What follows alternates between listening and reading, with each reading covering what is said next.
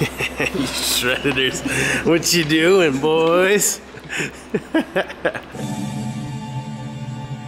It's been a while since Kyle's been in here. What you doing, Kyle? Well, since our metal situation is not up to standard, I'm gonna attempt to build a rack today. So, explain to me what we got here. This is gonna be like the front, and then we'll have bars going. This is gonna be the front. So that's the front? I wanna have bars. I'm gonna put one of the, like the 1-inchers, one of the smaller ones, up front.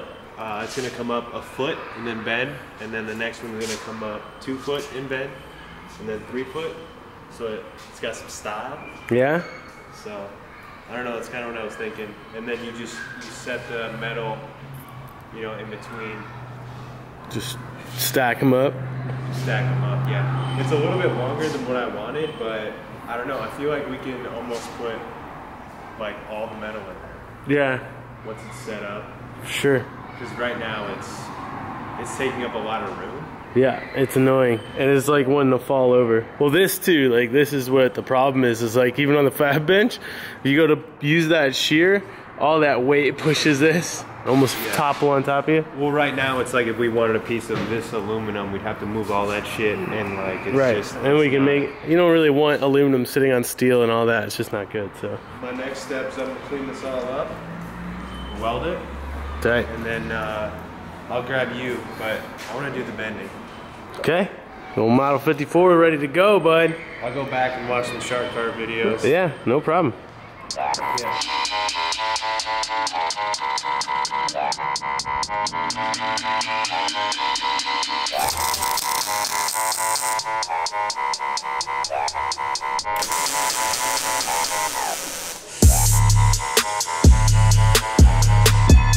What's going on, Kyle? What's up, buddy?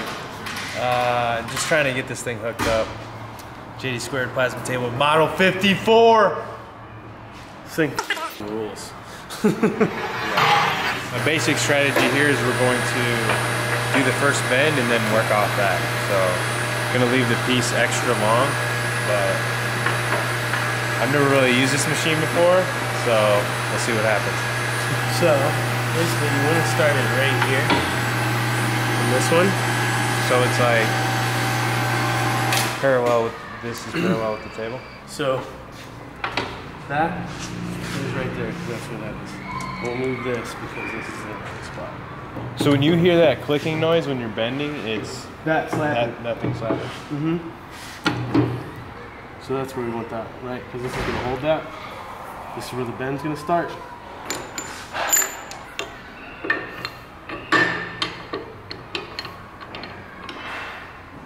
Oh, and that can kind of float? Yeah, it kind of floats because it has to adjust to different heights. So then this is going to go here. There should be a peg for that. What are you trying to bend? How much? I'm trying to do a 90. How high? A foot and a half.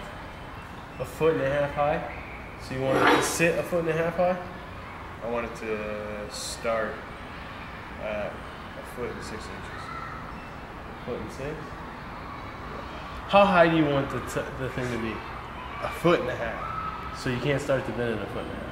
Then it won't work. Okay, so you start. Because then you'll either make it too short or too tall, depending on which side you bend it from. Okay. So you want it at 12 and a half? Correct. So, well, I meant you want the top of the bar to be at 12 and a half. So there's a foot, right? We want it to be at 18 inches. Right. So you want it to sit like this, right? Yeah. I'll show you for reference where this is. This is kind of a good thing if you want to do something like that. It might be easier to set it on the ground just so we're more accurate, but you see you want the bend to start around 14 inches then. Okay. See that? Yeah. Because if you were to bend it at 18, look at how much higher it would. Yeah. You know? That's like 3 or 4 inches, pretty much. So you just got to know where the bend radius is. That's why I always bend these and put a mark where the bend is so I can visually see it. Because sometimes it just with your head to do all the math. So if you have 18, you're sitting right there, you want to be basically 14. So we'll just start at 14? Start at 14. Okay. And then from there, we'll judge the other side. So you use this as your line, right? So when you draw your line, when you want your 14 inches, you start right here. But you got to make sure you're bending it from the right side too, okay? Because it's gonna bend. Because if you bend it 14 inches from that direction, it's gonna bend differently than this. Okay. Do you know what I mean? Yeah.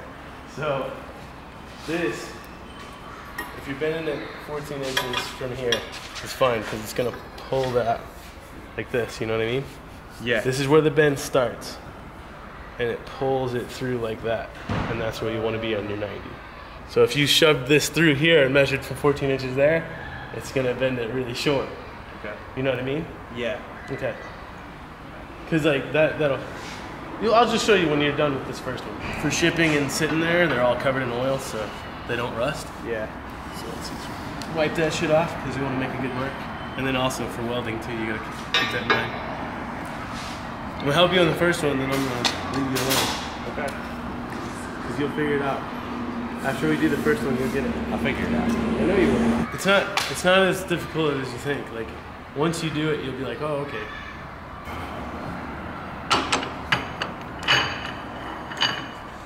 Keep this adjusted to it too to keep this tight, but not tight. Like just up to it. Tight? Yeah. Okay. So it keeps it in place. What you doing? Okay, so For what? from the table, Oh, making metal storage. oh, good idea. What do you do with drinking water?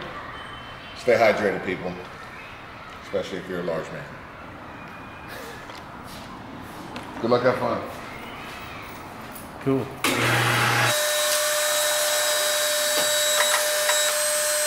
Pretty on. I bent it a little bit faster because when you let off, it springs back just a hair. Okay.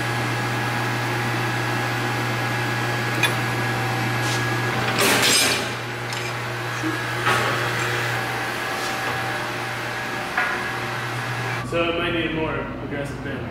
Like I can see it sitting up. Yep. Add a little bit more to it.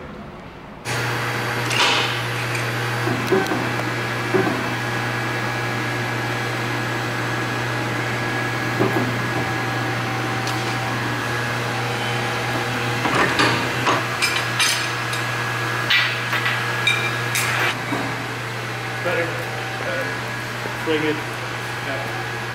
So roughly 63. Right.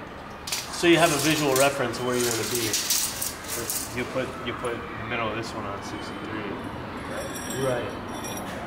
So it'll be a little bit more difficult to judge because that's going to go out about an inch. So let's just push it back just a hair. And then we can mark here as the beginning of our bend. Yeah, exactly. Okay.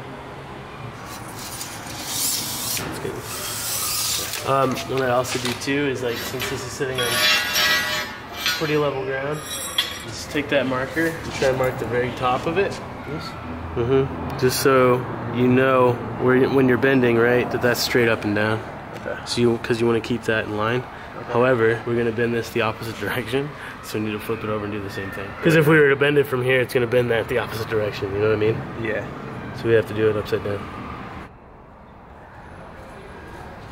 Just the top like that.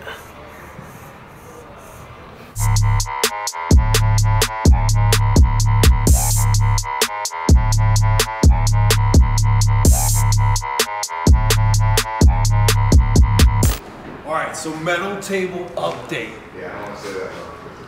We got our one. We got one of our pieces in here just to show what is possible. So I'm gonna build 3 more, but this is kind of the idea. I feel like you can put about 3 sheets in each one, but this is one of the thickest pieces we're gonna use. So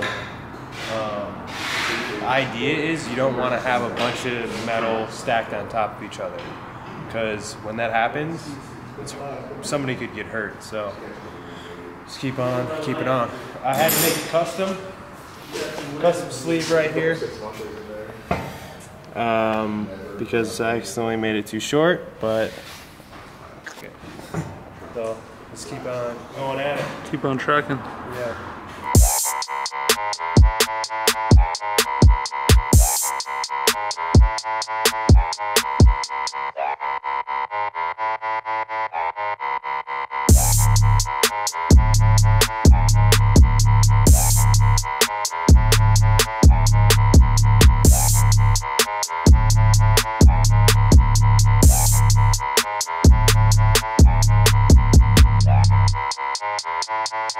All right, so we just finished the metal rack. Pretty stoked on it. Wouldn't have been able to do it without the Model 54 JD squared. Thank you guys. Also the plasma table, super badass. So stay tuned. If you like us building stuff like this, comment below. And also subscribe.